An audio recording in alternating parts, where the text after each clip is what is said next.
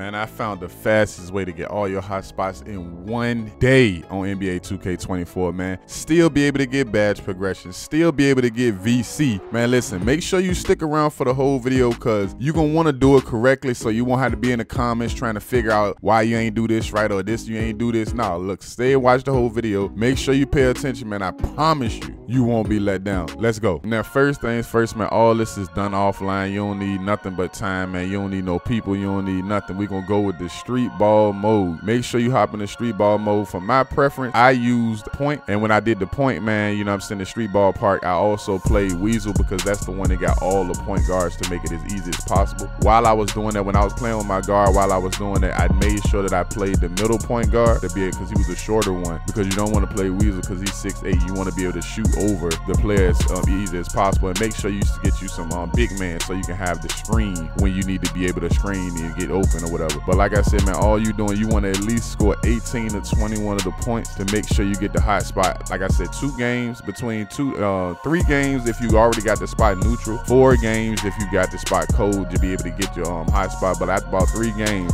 you should definitely be able to get your spot neutral. Try to have at least a 65 to a 70 or higher. I say 70 to be safe. At least a 70 free throw. I mean, not a 70 free throw, a 70 field goal, or at least a 70 3-pointer to be able to make sure you get the high spots. Make sure that you average as many points as possible. The lowest I would probably say go to be able to get it as quick as possible is 18. And what I was doing was calling for a screen every time. Now, mind you, after you get 8 points, they're going to try to double team you every time. Once they try to double team you, if you're trying to get your 3-pointers from your hot spot 3-pointers, all you got to do is run back court real quick, set the screen behind the half court line, and that way you'll be able to get enough space to be able to do it. And you can also do that when you're getting around the elbow areas as well. Now, with a post player, even if you're trying to get your post because you're in the inside, you might want to get your post when you're getting them low hot spots, you know what I'm saying, closer towards the post, closer towards the free throw line. Make sure you don't bring the ball up, whether you're on your guard or whether you're on the big man. Don't bring the ball up and just get on the base, you know, get on the free, get on whatever hot spot you want to get to. Call for the ball. Make sure when you call for the ball, you be able to shoot immediately, especially if you already got more than 8 points, you know what I'm saying, because the double team will come pretty quick. Now, the top of the free throw line hot spot was the hardest hot spot, man, but make sure when y'all try to get that hot spot, make sure you do a post fade. Even if you got your guard or you got your big man, you probably gonna want to post fade because it's gonna make it much easier and it's gonna make it way faster the way you can run through the games, because at the end of the day, man, we trying to run through the games as fast as possible. And if I gotta leave a tip, I would say when you get back down on defense, once you get you a comfortable lead up by about 5 points or something like that, once you get a comfortable lead, you can start just letting them score so they can score as fast as possible.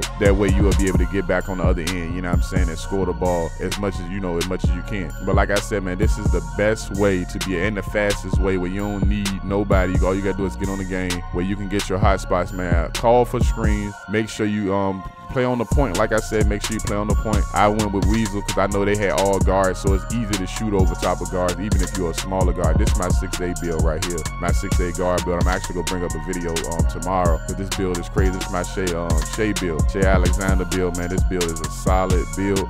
Few tips, man, few takeaways. Make sure you, when you're scoring at least 8 points, you will get double teamed. Don't get frustrated. All you gotta do is go back court, run back court. It'll reset the double team, and before you go over the other side of the court, call for the high screen and make sure you know what I'm saying, take the screen to go whatever side you want to go to. Free throw line, make sure the free throw line, you definitely fade from there, because trying to hit that free throw line hot spot is going to be tough trying to get it off the dribble. The easiest way for me was just posting up and fading. When I got double team, all I did was start passing the ball up at the top of the key, you know what I'm saying, before I got the half court, set myself on the block, and then I, you know, called for the ball and shot a quick fade. But like I said, 70% or higher. You might could do 65, you might have to play a little bit more games, but 70% or higher when it comes to your high spots. Try to score at least 18 to 20 points, you know what I'm saying, 18 to 21 points when it comes to, you know, getting a high spot as fast as you can. Between 3 games, if you already got the spot hot, if the spot is cold, you probably gonna have to play 4 games. But like I said, man, this is the fastest way. Make sure you get those spots, because the more high spots you get, when that lethal time comes once a week, when you can get your lethal badges, you will be able to get your badges and not have to upgrade and get, you know, if you got a neutral badge, you're gonna have to make it hot before you can get. Now you gotta make it hot, so now it's hot, you gotta wait a whole another week before you can get the lethal badge. But now you can go ahead and get all your hot spots right here, make everything red, so when that purple badge comes, you can already have it, man. Listen, y'all want to know more, if I need to explain some more, or if you ain't understand something, let me know in the comments, man. Make sure while you're down there, hit the sub button, because we will be bringing plenty more tips and tricks, you know what I'm saying. Make sure you hit the like, make sure you share to anybody you know, and until next time, we out.